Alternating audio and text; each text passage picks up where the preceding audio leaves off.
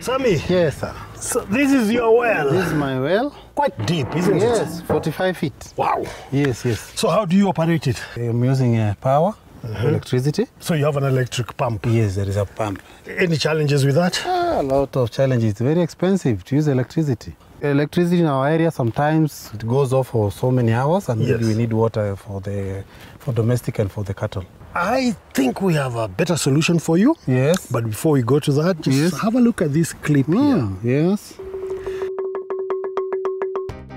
Changing weather patterns have made it difficult for farmers to plan their seasons. The Davies and Shutcliffe Company are here setting up a solar pump for farmer Caleb, and Brian will tell us more on this solar pumping solution.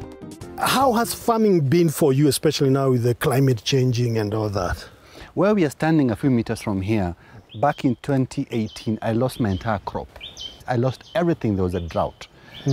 Dependence on rain for a modern day farmer is not tenable anymore. You have to think of irrigation and drip irrigation for that matter. Drip irrigation really helps a farmer to, number one, conserve water. If rainfall is minimal, then the farmer is harvesting some little water, then he has to use it very optimally. And drip irrigation does exactly that. You only give the plant what it needs. Good, good. So, Caleb, when you decided on drip irrigation, you must have considered a pump. I've been using the petrol pump. Works well, but the cost of fuel unit has gone up. I have to pass on the cost to the customers, or I have to go green. I don't have another option. The petrol pump, does it break down? The cost comes in terms of the overall maintenance. You go look at the oil, go look at the plugs, you go look at just the general wear and tear. You automatically become a mechanic as a farmer. Yes. And sometimes you're not really good at it. And since you're not very good at it, sometimes I'm sure your pump was smoking. Oh, it smokes. Yeah, so what we normally advise farmers, especially if they want to reduce the operational cost at the farm, is to adopt a solar water pumping solution. Solar water pumping solution. It saves you money because once it's installed, when the sun comes up, you're able to use solar energy to pump water without any worries. Right now I can see there's some installation going on. Yes. So Caleb, what made you now think of changing, upgrading to the solar pump? We have to be smart in what we are doing. So I'm looking forward to seeing the solar pump working, because my clients, I'm going to pass on the benefits to them at the end of the day.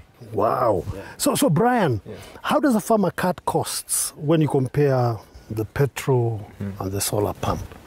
Yeah, most farmers like Caleb spend averagely between 800 shillings to 1,000 shillings every week just on the petrol. And it's not just petrol alone, it's also the transport costs involved, because you don't get the petrol from here. So the first things a solar water pump will do is make sure that you're not adding more money to the solution. You can save up to 70% of your costs every week when you're using a solar water pump. Caleb had said he was becoming a mechanic as well as a farmer.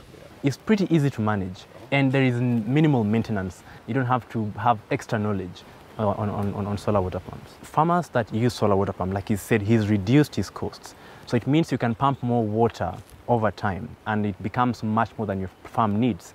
What you can therefore do is even resell that water to the next person in the next farm. If you are tilling like 2 acres, you can now till 5 acres. So today, Brian, what kind of pump are we installing for Caleb? Today we are installing a surface pump that will be taking water from his dam and taking it over to his tank. Surface pump? A surface pump. Does it mean you have different kinds of pumps? Yes, we do have different kinds of pumps. For drip irrigation? For drip irrigation. So if he was having a shallow well, then you'd have a submersible pump that will be put inside the water to get the water out.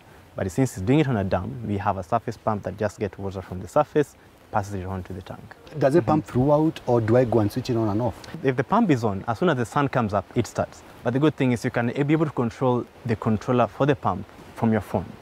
So that gives you a lot of flexibility in even how long you want to pump. It's connected to the phone network? Connected to the phone, yes. Wow. Yeah. I can't wait for you to switch it on and start planting today.